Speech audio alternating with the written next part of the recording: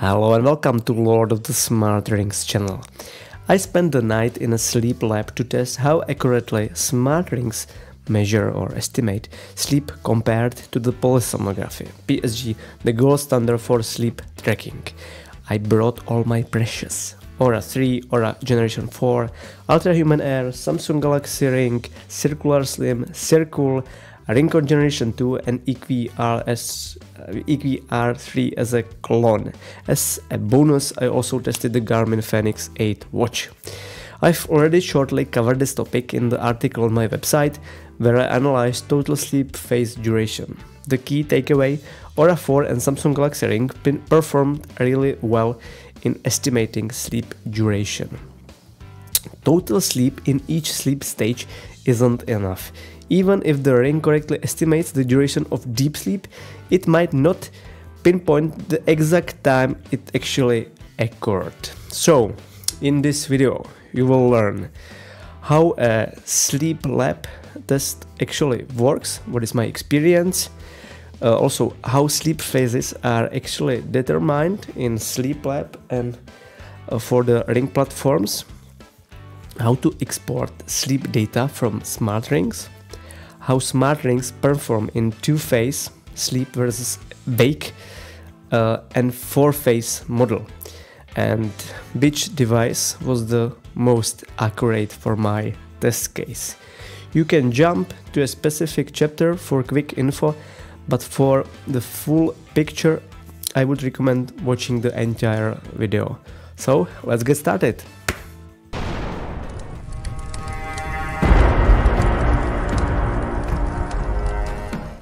If you suspect you have sleep issues, your doctor can refer you to a sleep lab test.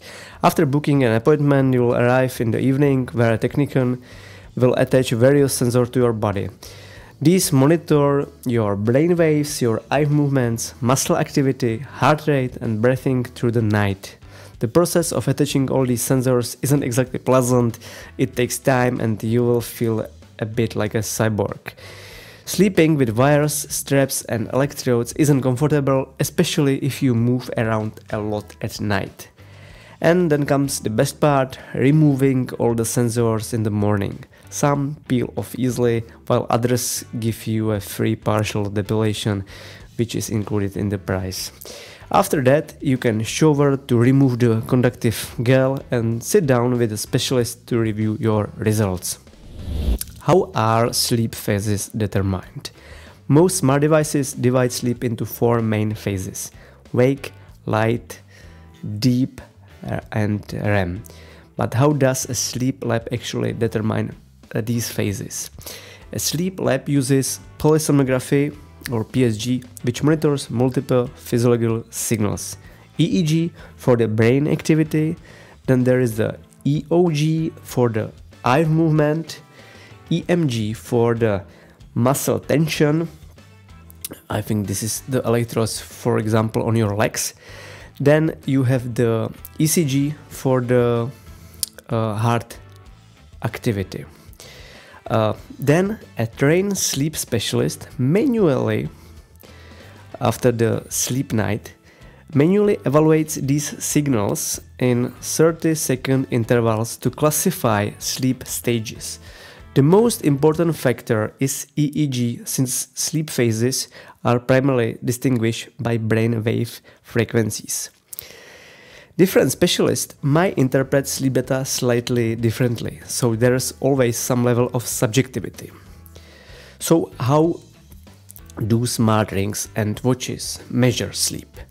Wearable devices don't have the EEG sensor usually, so they rely on different data sources, which is mainly heart rate variability or HRV, which means changes in heart rate through the night, and also the body movement from the accelerometer, also the heart rate itself, and using machine learning algorithm, these devices estimate sleep phases based on indirect measurements, I would say, meaning that they approximate PSG but can't fully match it, of course. Now you can probably understand why I say that smart rings basically guess sleep phases. I want to thank the Sleep Lab, which prefers to stay anonymous, for providing me the reference PSG data. But extracting the data from smart rings was a challenge.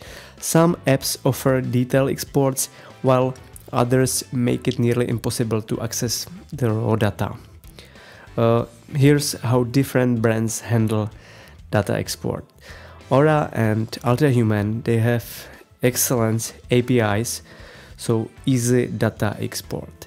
RingConn exports data but not detailed enough, so I had to manually read it from the app.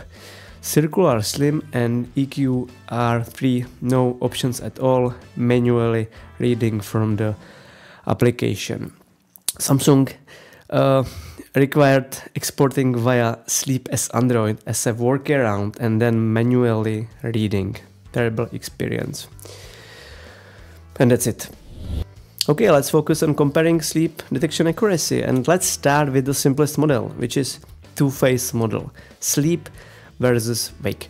The most basic method of sleep analysis divides the night into just two states, sleep and wakefulness, or awake or wake phase. Here's why the two-phase model is important. Many platforms use total sleep duration, which means total sleep minus wake phases, for sleep scores and readiness metrics. Even small detection error affect these scores. Now let's compare how different rings performed. Here's the graph comparing total sleep and wake duration across all devices. Sleep is in blue, wake time is in the orange color. The closer a device bars match PSG, the better. Oura and Samsung perform well in this regard. The second graph illustrates the deviation of each device from the PSG reference value in percentage terms. Negative values indicate that the device underestimated the wake phase, detected fewer awakenings that actually occurred, and positive values mean that the device overestimated the wake phase, meaning detected more awakenings than there actually were. Let's dive into sleep phase accuracy.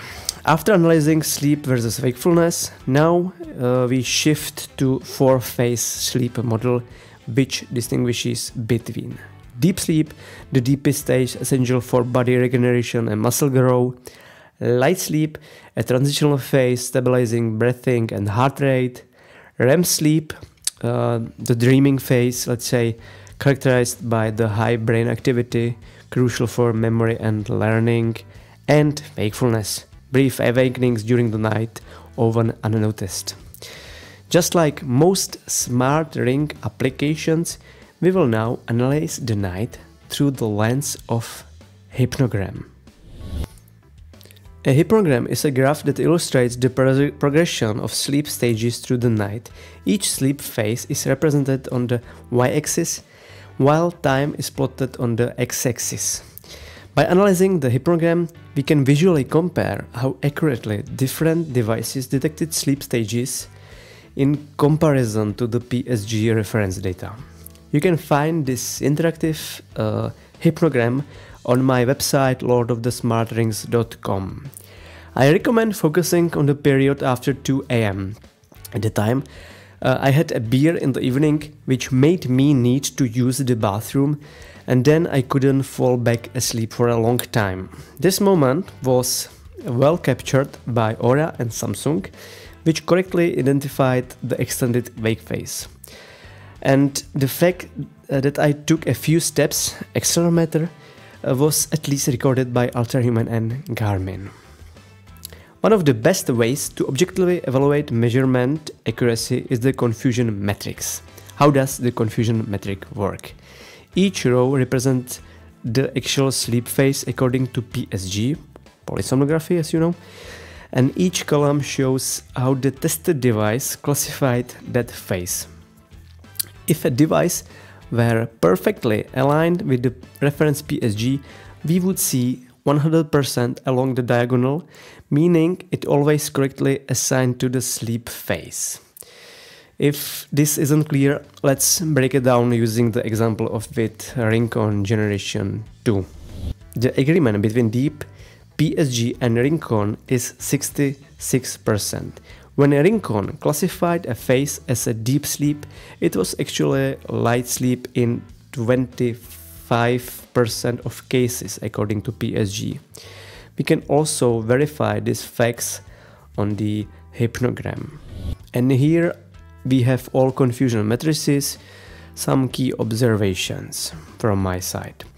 RingConn Generation 2 detected deep sleep 66.7 correctly, but often confused deep sleep with light sleep. Ultrahuman detected deep sleep well, but overestimated deep sleep in some light areas as well. Garmin Fenix 8 correctly detected deep sleep phases, but slightly overestimated initial deep sleep. Samsung Galaxy Ring was surprisingly, at least for me, accurate, even detecting a long wake phase after my bathroom trip at 2 a.m. And Oura performed very well as well. Final verdict. Which smart ring is the best for sleep tracking? If we translate the findings from the confusion matrix into a single comprehensive graph, the results look like this. The horizontal axis represents the average accuracy of sleep phase detection, and the vertical axis shows the accuracy of the worst detected phase. The further up and to the right a device is, the better is performed. An ideal device would be as close as possible to the top right corner. And here's the final ranking based on accuracy. Oura 4, best for REM and deep sleep accuracy, minor wake detection issues. Samsung Galaxy Ring, great REM detection, slight overestimation of light sleep.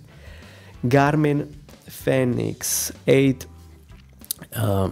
pretty good deep sleep detection, some confusion between REM and light sleep.